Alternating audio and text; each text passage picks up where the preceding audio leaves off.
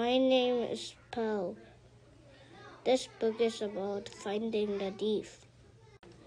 There lived a detective and a thief.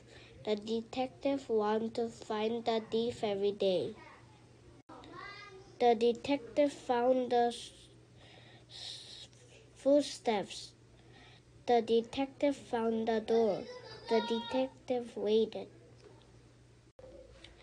The thief found a door, but the thief is waiting for the key to unlock. The detective found the door and waited for the thief.